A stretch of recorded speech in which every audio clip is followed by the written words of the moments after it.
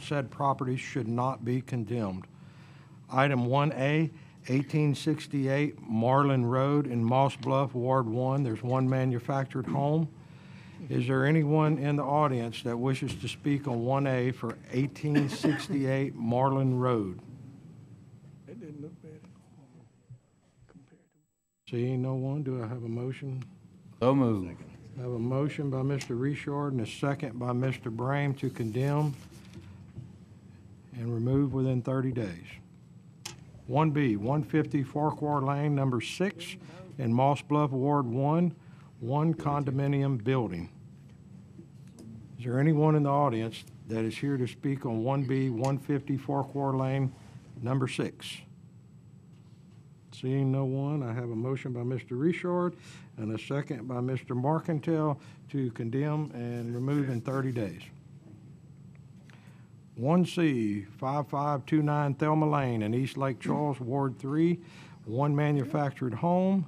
Is there anyone in the audience that wishes to speak on number 1C, 5529 Thelma Lane? See no one. I have a motion by Mr. Smith, a second by Mr. Richard to condemn and remove in 30 days. Any discussion? Any objections? Hearing none, motion carries. Item 1D, 1598 Goss Road in Moss Bluff, Ward 1. There's one house. Is there anyone in the audience that wishes to speak on 1D, 1598 Goss Road? See no one. I have a motion by Mr. Smith, second by Mr. Richard to condemn, remove in 30 days. Any discussion? Any objections? Hearing none, motion carries. Item 1E, 2415 South Constance Lane in Lake Charles, Ward 3. It's one house. Is there anyone in the audience that wishes to speak on 1E, 2415 South Constance Lane? I have a motion by Mr. Abshire, second by Mr. Andropont to condemn and remove in 30 days. Is there any further discussion? Any objections? Hearing none, motion carries. 1F, 2500 Drum Drive, South Lake Charles, Ward 3 is one accessory building. Move to condemn. Is there anyone in the audience that wishes to speak on 1F, 2500 Drum Drive? I have a motion by Mr. Hayes, second by Mr. Marcantel to condemn and remove within 30 days. Is there any discussion? Any objections? Hearing none, motion carries. 1G, 2400 Greenbrier Road, South Lake Charles, in Ward 3. It's one house. Is there anyone in the audience that wishes to speak on 1G, 2400 Greenbrier Road? Got a motion by Mr. Gilry, second by Mr. Richard to remove or to condemn and remove within 30 days. Any discussion, any objections? Hearing none, motion carries. 1H, 2417 Greenbrier Road, South Lake Charles, Ward 3. There's one house. Is there anyone in the audience that wishes to speak on 1H, 2417 Greenbrier Road? I have a motion by Mr. Lewis, second by Mr. Gurry to condemn and remove within 30 days. Is there any discussion, any objections? Hearing none, motion carries. 1I, 7491 Pine Alley, Southwest Lake Charles, and Ward 3, one manufactured home. Is there anyone in the audience that wishes to speak on 1I, 7491 Pine Alley? Move to condemn. Second. Got a motion by Mr. Brain to condemn and remove in 30 days, second by Mr. Barty. Is there any discussion? Any objections? Hearing none, motion carries. 1J, 4275 Highway 12 in Starks, Ward 5. There's one metal commercial building. Is there anyone in the audience that wishes to speak on 1J, 4275 Highway 12 in Starks? Okay, he didn't fill out a blue card. Go ahead and come to the podium, please. Do we need him to fill out the card? We'll be good. Okay, if you would, state your name and address for the record. Zahid Raza, 5309 Schumacher Lane, Houston, Texas, 77056. Okay, if you would, tell the jury of why you think it should not be condemned. Well, our plan is to rebuild that as a gas station over there, and we were not able to finish the building. We own it for like 10, 12 years, but we're not able to. We still want to build it, and if you allow me some time, I can at least finish up the front of the building, not the full construction, and if I have that time, so I can move on with the plans and bring it to your office. And Okay, hold tight. Mr. Marcantel. This building has been vacant and unoccupied for over 20 years, right in the middle of the community of Starks. Hurricane Rita did damage to it. Nothing was done to this building. Hurricane Laura came, really damaged that building. You made no attempt to make any repairs until you were sent a letter by this body. So my motion is to condemn this building, sir, because you have let it go for too long. I will request if I can get at least 60 days to. Mr. Crane? Just so you know, I was speaking with Dan Broussard. He's the chief building official. We have not received any plans for any of this thus far. So we have sent letters to the owner, and typically, if they respond, and they want to do that, they need to submit their plans for, getting it up to code and everything. But we have not received any yet. Had that happened, we wouldn't be here tonight. And we try to work with them, Right. Are there any more questions for the gentleman? This may be clarification to him that he has. Well, his motion, we have a motion on the floor by Mr. Marcantel and a second by Mr. Richard to condemn and remove in 30 days. So if that motion passes, then you have 30 days to remove the building, at your own expense. And if you don't, then an inspector will go back out to the property in 30 days. And if the building's still there, then the police jury will hire a contractor and they will remove the building and send you the bill. You'll get the bill will be put as a lien against your property, Okay. is what will happen. Yes, sir. Now, you can work with the staff if maybe you get started and you're a couple of days short of getting it done. You contact the planning department and they'll work with you, but it won't be uncondemned if the motion passes. I'll try to reach them out and And see if they obviously, it's less expensive for you to do it yourself than it is. Absolutely, yes. Than the contractor to do it. And I know everybody up here would love for you to build a brand-new store there. That would be wonderful. Okay, thank you, sir. All right, so we have a motion and a second on the floor to condemn, remove in 30 days. Is there any further discussion?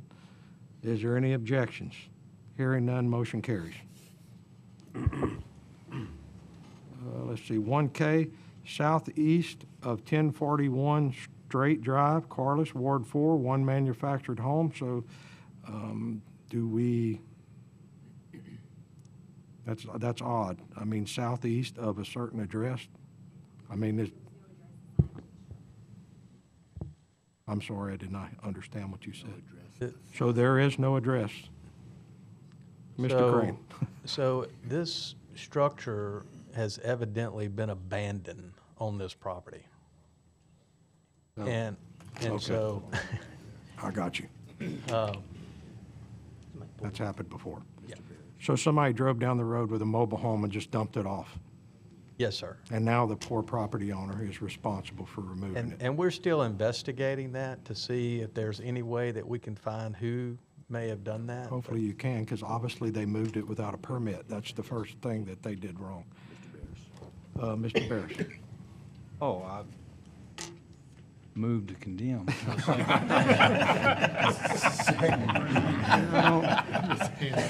Don't guess it can be saved.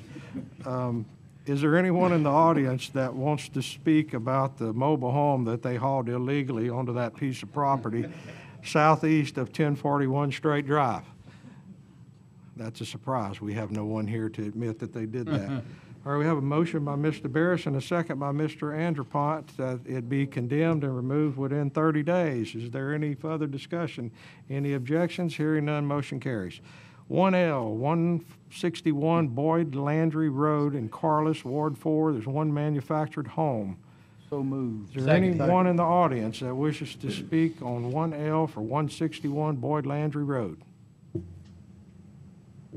Got a motion by Mr. Barris, second by Mr. Andrepont to condemn and remove within 30 days. Is there any discussion? Any objections? Hearing none, motion carries. 1M, 3922 Sherry Street in Carlos, Ward 4, is one manufactured home. Is there anyone in the audience that wishes to speak on 1M, 3922 Sherry Street in Carlos? Move. Second. Got a motion by Mr. Barris, second by Mr. Marcantel to condemn and remove within 30 days. Is there any discussion? Any objections? Hearing none, motion carries. 1N, 2955 Hereford Road in Westlake, Ward 4, one house. Second. Is there anyone in the audience that wishes to speak on 1N, 2955 Hereford Road in Westlake? Got a motion by Mr. Burley, second by Mr. Barty to condemn and remove within 30 days. Is there any discussion? Any objections? Hearing none, motion carries. 4341 East Burton Street in Mossville, Ward 4. Got one commercial building. Is there anyone in the audience that wishes to speak on 4341 East Burton Street? Got a motion by Mr. Burley, second by Mr. Barty, to condemn and remove within 30 days. Any discussion? Any objections? Hearing none, motion carries. 1P, 2404 Gayland Drive in Sulphur, Ward 4 is one manufactured home. Second. Is there anyone in the audience that wishes to speak on 1P, 2404 Gayland Drive in Sulphur? Okay, please come to the podium, state your name and address for the record. It's Michael Vincent. It's my daughter's trailer, and we've been working on it And for what's your a address, little over a please? year. 2322 Gayland Drive, Okay. Sulphur. And it's coming along real good. It's closed in. We changed all the windows out on it. We're changing the sheetrock inside of it. It's all that's left. And to put the skirting back on the siding. But we just need another month to finish it.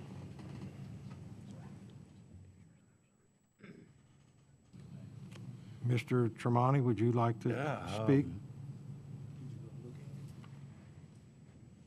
I made a motion to condemn it. I don't know. You did. Have they been able to look at it, Ron? If you, Is there anything west of let's go to y'all got Mr. look at it? Mr. Crane. What is I it? was- Oh. I was just speaking to my staff again. I don't think we don't have a permit for this either. It's a manufactured home. And so even though we permit manufactured homes, they really have to go through the state fire marshal for any modifications to those structures. The state fire marshal, they oversee manufactured homes. So if there's a modification to a manufactured home, they're gonna have to go through the state to make sure they're meeting the HUD requirements that they're built to. And then they're gonna have to get a permit from us to do that.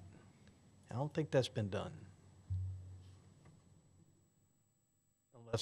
Unless you can. Yeah, we didn't change anything of it. We just, with a tree hit the side of it, and we think it repaired it. And then just changed the sheetrock out where it got kind of damp from the hole in the wall. Sir, did you get a permit? No, I mean, we just doing it with my daughter. It's Okay. her house. That's all she's got, so. Right, but you have to get a permit. Had you come down to get the permit, they would have given you all this information that you have just been told, but that would have been quite some time ago, which would have stopped this process that has gotten started. So, I mean, I've probably done put about 20,000 into So, it. Mr. Landry, I can imagine. Okay, if you would, just hang Okay. on, sir. or Sam, I would like to, first of all, change that motion. I'd like to, if possible, have somebody from Wes's office go out and look at it. If you'd like to defer it. You can defer it. And defer 30 days. He's sunk 20 grand in it. And I'm sure, I don't want to see somebody lose that kind of money. So if we could defer for 30 days and make sure that you have all the permits and the fire marshal's approval, then we can meet back on it along with Wes's recommendation at that point and move forward. Is that okay? Can we do that?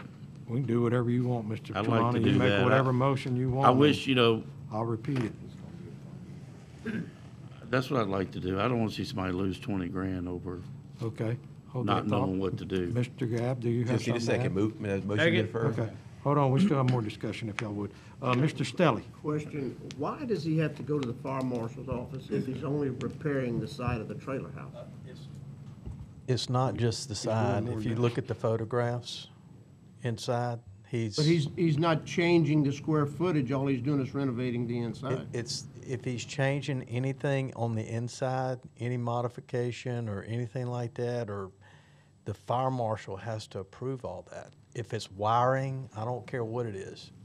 It's a manufactured home, it has to be approved through the, So changing the sheetrocking area is considered a modification? I don't know if he's just changing the sheetrock. I think we need to figure that out. Can I ask him a question? Absolutely, Are you you have the rewiring floor. this trailer? No, sir. No plumbing, just rewiring the trailer? I mean, just Sheet rock and some of the insulation that was wet. Putting some metal And on the siding outside. on the outside? And we'll put the siding back on it. Well, I don't understand why he needs to go to the fire marshal's office, but that's another story. He may not, but we need to verify Okay. exactly what he's But doing. you never actually came in to get a permit or instruction on how to do that, right? No, sir. Okay. That's what you need to do. Okay. Hold on, we have more discussion. Do you wish to speak? Mr. Burley?